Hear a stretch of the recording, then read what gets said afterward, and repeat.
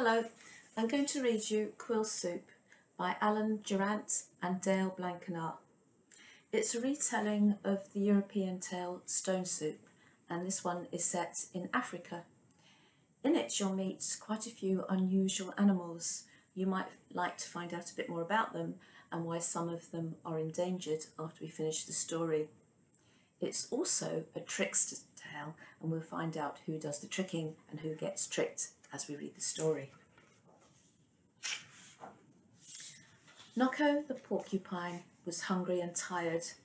He'd been travelling through the village of 1,000 hills and hadn't eaten for days. He saw a small village ahead and his spirits lifted. Food and shelter at last, he thought.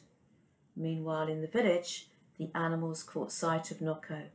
"There's a stranger coming," squeaked Monkey. "Quick, run to your homes," shouted Meerkat.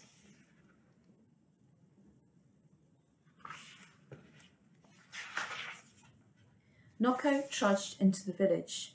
It was silent and empty. "Hello, friends," he called, but there was no reply. Noko went to the first house and tapped on the door. "Yes," said Warthog. "I've travelled a long way and I'm very hungry," said Noko. "Do you have anything I can eat?" Warthog shook her big head. "I'm sorry," she replied.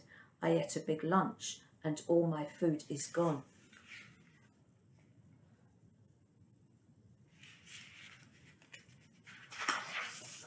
Noko knocked at the next house. "How can I help?" asked Rabbit. "Please, I need some food," said Noko. "So do I," Rabbit exclaimed. "My greedy brother came to visit and ate all my food. I have nothing left." Not telling the truth, I don't think. Noko knocked at Monkey's door. "Yes, what is it?" Monkey asked. "I wonder if you have any food to spare a poor traveller," Noko inquired. "We are poor villagers," Monkey grumbled. "We don't have any spare food." Spare food. So Noko went to Aardvark's house, and Meerkat's house, and Pangolin's house.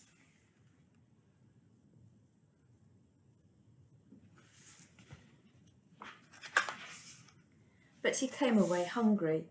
None of them, they said, had any food. By this time Noko was very tired and very hungry indeed, but his brain was as sharp as the quills on his back. He could see from the villagers' sleek coats and rounded bellies that they were lying. He knew they had food, but how was he going to get some? He sat and thought, and after a while he came up with a plan. "I wonder if I might have a little fire and a large pot of water," he asked the villagers. "Of course," they replied. They couldn't refuse him that.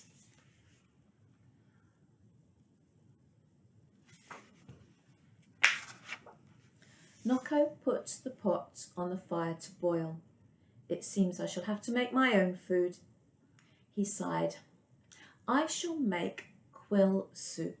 He plucked 3 quills from his back and dropped them into the pot. "But surely the quills are too hard and sharp to eat," Warthog said. "Wait and see. Soon they will soften and release their flavour to make a delicious soup," Noko explained.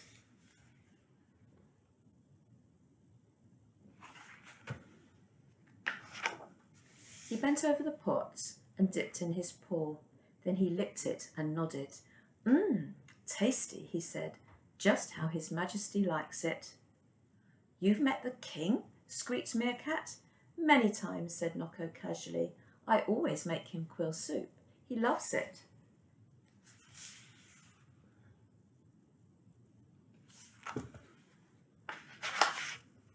Noko tasted the soup again. "If only I had some carrots," he said ruefully. Rabbit's ears shot up. He wanted to taste quill soup that was fit for a king. "I think my greedy brother may have left a carrot or two," he blurted, and he hopped away to fetch them.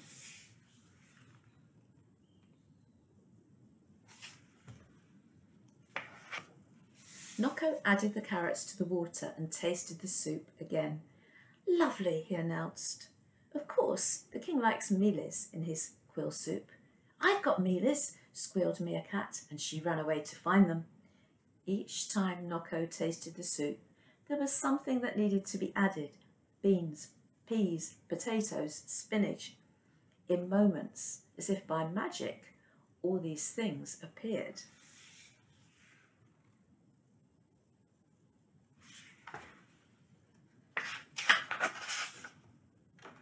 Now Noko's soup was thick and rich. Once again he tasted it. "Perfect," he declared. "Unless, I don't suppose anyone has a few worms." Pangolin did. Noko told the villagers to fetch their bowls.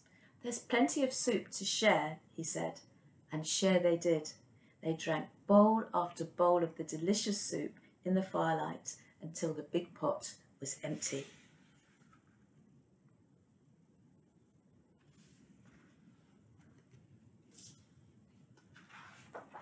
Noko sat back, looked up at the stars and yawned. "I wonder if you might have a hole where I could sleep," he asked. "A hole?" cried Monkey. "For our friend who has cooked a delicious quill soup for the king, and who has the generosity to share it with strangers?" piped Aardvark. "No, my friend," said Monkey. "You, Noko, shall have the very best bed in my house." "You're too kind," Noko smiled.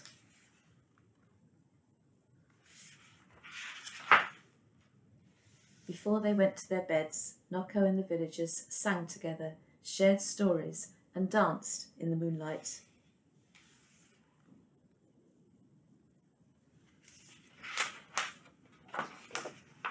And later, with a full tummy and a happy heart, Noko the traveller went to sleep at last. It's the end of the story. Hope you enjoyed it.